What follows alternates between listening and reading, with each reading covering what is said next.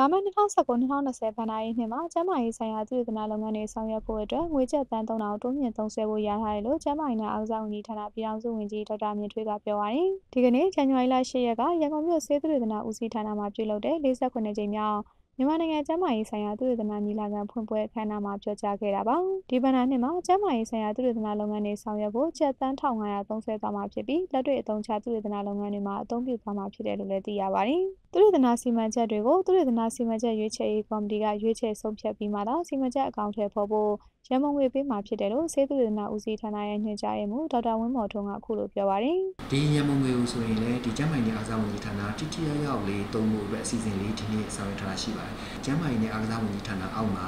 အမြဲတမ်းအတွင်းကိုတင်တဲ့အမြဲတမ်းအတွင်းကိုနှစ်တို့ဦးဆောင်တဲ့ဒီ protocol review committee ဆိုပြီးတော့ဒီသုတေသနစီမံချက်ရွေးချယ်ရေးကော်မတီလေးဖွဲ့စည်းထားတယ်။အဲဒီကော်မတီကနေပြီးတော့အခုလက်ရှိအရေးကြီးတဲ့topic လက်ရှိအရေးကြီးတဲ့ပြဿနာကိုလုပ်တာဟုတ်လားမဟုတ်လားဆိုတာမျိုးတွေပြီးတော့သူတို့စီမံချက်အကောင့်ထဲပေါ်မဲ့နည်းပညာ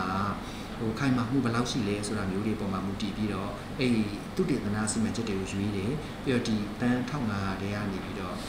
သုတေသနလုပ်ဖို့အတွက်ဖြန့်ပြီးဆောင်ရွက်ပေးမှာဖြစ်ပါတယ်။ကျန်းမာရေးဆိုင်ရာသုတေသနပညာရပ်တွေအဆင့်မြင့်တိုးတက်လာစေဖို့48ကြိမ်မြောက်မြန်မာနိုင်ငံကျန်းမာရေးဆိုင်ရာသုတေသနညီလာခံကိုဆေးသုတေသနဦးစီးဌာနမှဇန်နဝါရီလ9ရက်ကနေ17ရက်အထိကျင်းပနေတာဖြစ်ပါတယ်။ညီလာခံမှာပညာရပ်ဆိုင်ရာနှီးနှောဖလှယ်ပွဲ10ခုဟောပြောပွဲ10ခုအပါအဝင်သုတေသနစာတမ်းပေါင်း141စောင်နဲ့ပိုစတာစာတမ်း90တို့ကိုတင်သွင်းဖတ်ကြားမှာဖြစ်ပါတယ်။ညီလာခံနောက်ဆုံးနေ့မှာတော့တင်သွင်းလာတဲ့စာတမ်းတွေအနက်အကောင်းဆုံးလက်တွေ့အသုံးချသုတေသနစာတမ်းတစ်စောင်